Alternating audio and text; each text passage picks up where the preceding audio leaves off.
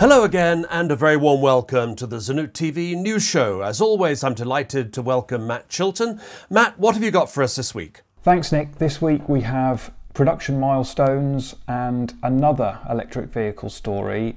First off is Leyland Trucks. It has produced its 100,000th DAF CF XF vehicle. That rolled off the production line at Leyland. It will be heading overseas. It will be heading off to Australia. They won the Queen's Award for export for increasing exports by over 50% in the last 3 years. So I thought a great milestone moment for them. The other milestone story is Airbus, that has manufactured and delivered its 10,000th Airbus A320 family aircraft. That went to Middle East Airlines, and every single wing set of those 10,000 aircraft were manufactured in the UK at the Airbus plant in Broughton. So I thought for both of those businesses, fantastic milestones for both of them. And finally, viewers may say, Nick, Matt, surely you can't be bringing us another electric vehicle story. Well, we can, because a Scottish manufacturer has launched the world's first electric fire engine. Fantastic story from Emergency One.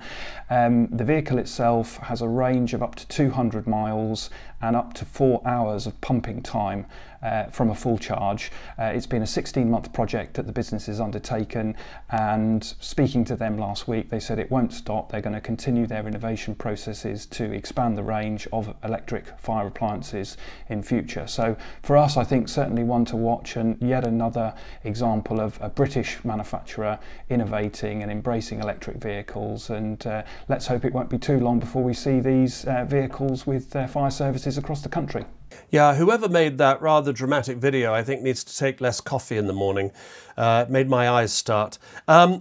And finally, I believe you got some news from BAE Systems, because it does seem that defence budgets around the world keep paying dividends for BAE. Yes, that's right. So BAE Systems, along with other partners at Team Tempest, have produced a report looking at the Tempest combat aircraft programme.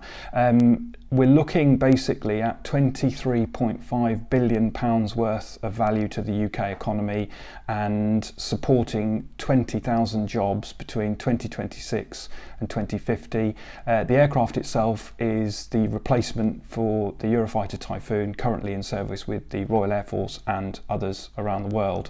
So this obviously comes a few weeks since we covered the smart factory, digital technology focus that BAE Systems has at its Wharton facility. So again, it's another story I think for us to keep an eye on, see how it develops, and obviously a good news story from the perspective of, you know, sustaining jobs and obviously, you know, the financial impact for the economy as well. Yes, Matt, good news indeed. And during these very difficult times, not just of COVID, but also Brexit, who knows how that's going to end up.